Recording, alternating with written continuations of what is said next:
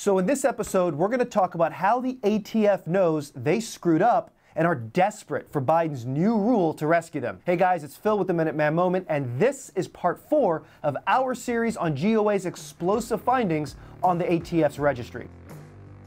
We've covered Biden's final rule in at least 2 previous episodes, but we want to connect all the dots for you so you can see how the anti-gun establishment has actually been coordinating with the expansion of their registry of gun owners. In 1985, the ATF allowed gun dealers to destroy records which were over 20 years old. How nice of them. A lot of gun owners have come to value the thought that their transaction records and background check forms eventually get deleted, even if it takes 20 plus years. But on May 21st, 2021, the Biden administration proposed a rule entitled Definition of Frame or Receiver and Identification of Firearms. And in this rule, the ATF decided to reverse its own 1985 rulemaking, allowing for FFLs to destroy records that were older than 20 years. And according to the White House, the final rule requires federally licensed firearm dealers to retain key records until they shut down their business or licensed activity. So this means that all records will eventually end up in the hands of the ATF's registry. That means no records after August 24th, 2002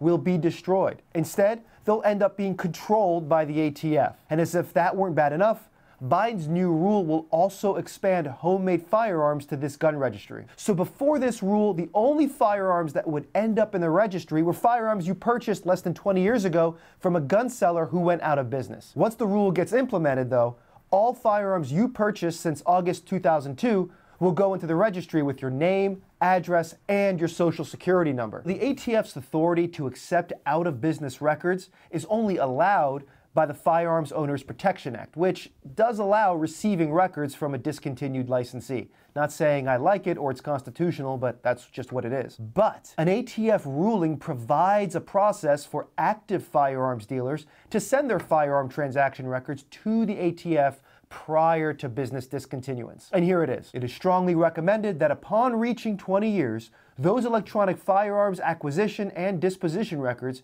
be either permanently maintained by the licensee or forwarded to the ATF out-of-business records center for preservation. Apparently for years, these records older than 20 years have been sent to the ATF by active firearms dealers and were kept at the out-of-business records center, even though they weren't the records of the out-of-business FFLs. They shouldn't have been doing that. According to an ATF order, the Bureau even obtains a written statement from the gun dealer that clearly states that they are not going out of business and are only sending in records greater than 20 years old. These records are apparently being kept as part of an inspection record and processed as if they were out of business records, even though they are not out of business records. And in a different ATF order, the Bureau attempted to legitimize this arbitrary behavior by stating, where a business is discontinued and succeeded by a new licensee, the records may be delivered to the successor to maintain, or they must be delivered to the National Tracing Center. But the ATF is actually misrepresenting the statute as written. Congress actually said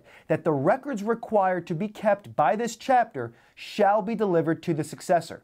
There is no or in this statute. In other words, ATF has requested and received firearm transaction records from active FFLs with no statutory authority to do so, and despite varying statutory prohibitions on its collection of such records. ATF has no business strongly recommending to FFLs that they turn in records to ATF's illegal gun registry before they go out of business, nor inserting exceptions into a statute where Congress didn't put one there. And what may be most atrocious about this expansion of the gun registry is how useless it is at stopping crime, and the ATF knows it. In 1985, the ATF determined that relatively few requests for traces of guns involved transactions older than 20 years. And accordingly, a 20-year record retention period would not have a significant impact on the ATF's capability to trace crime-related firearms. ATF instituted this rule knowing it would result in a loss of their ability to trace approximately 14% of all firearms each year. So the ATF believed in 1985,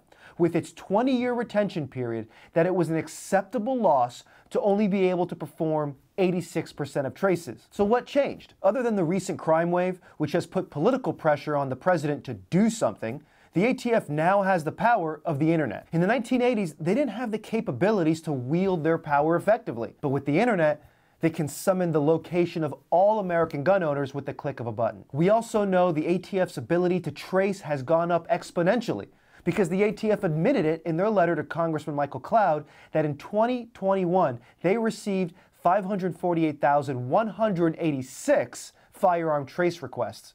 And that's with the rise of so-called ghost guns. But the White House dishonestly framed the situation as a crisis because 1,300 firearms a year are untraceable because the federally licensed firearms dealer destroyed the relevant records that were more than 20 years old, like the law allows them to do. So, if 1,300 trace requests aren't possible because records need to be destroyed after 20 years, and there were 548,186, that means only 0.2% of all trace requests are unable to be completed by the ATF's 20-year retention policy. So according to the ATF in 1985, 14% of requests being untraceable is no big deal.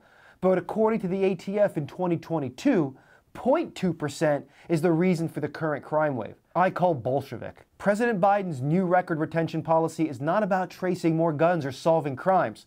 It's about retaining all firearm transaction records into a digital, searchable registry. And it's no secret. During the 1985 rulemaking process, one commentator even advocated for a 10-year retention period to allay fears that the record keeping will be used as a database for future firearm registration. This guy was obviously onto something. And if you're still out there and watching this video, let us know in the comments. Hopefully, all this information has made you deeply concerned. The good news is Gun Owners of America is on top of this and is going to be absolutely suing the Biden administration. But there's one more thing that we can do.